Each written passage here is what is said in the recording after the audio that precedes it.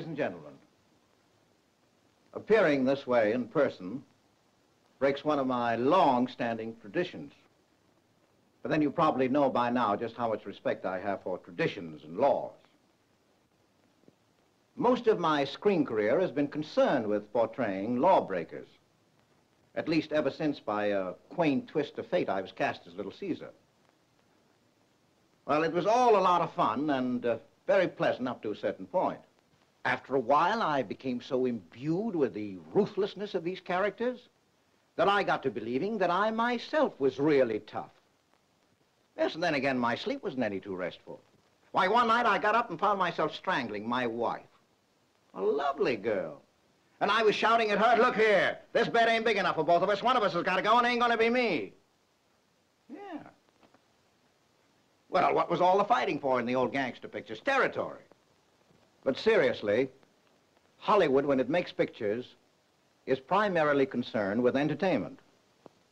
But I do believe that every now and then they can perform a great public service.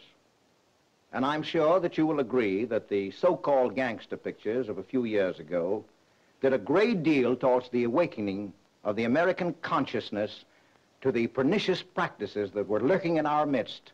Now, this picture that I've just finished, a picture that I believe that all of you will want to see, The Last Gangster, strikes an entirely new angle. It is the smashing climax to all gangster pictures.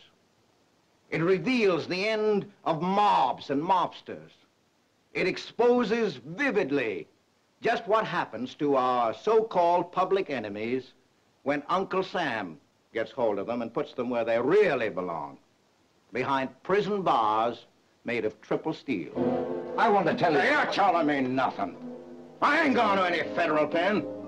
There isn't one big enough to hold Joe Krozac. Hey, now, look here, little man. I've had enough of this. You get my lawyer, Gorman, on the phone. This is Joe Krozac. You ain't talking to any junked-up sucker that knocked over a corner cigar store. Now, let's get that straight. I'm talking to number 8429. What? Number 8429. But you are the man I love, Joe, and you loved me too, and you married me. Ah, get away.